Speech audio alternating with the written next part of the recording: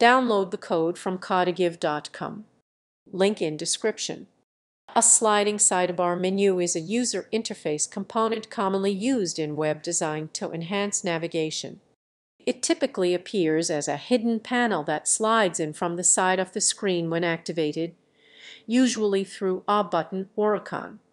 This approach conserves screen space, making it particularly useful for mobile and responsive designs where real estate is limited. The sidebar can contain links to different sections of a website, icons, or other interactive elements, allowing users to access content without cluttering the main view.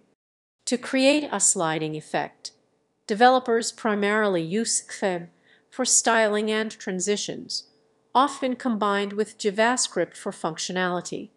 This menu style improves user experience by providing a clean, organized way to navigate through extensive content while also allowing for a visually appealing interface. Overall, the sliding sidebar menu is an effective solution for modern web applications, balancing usability and aesthetics.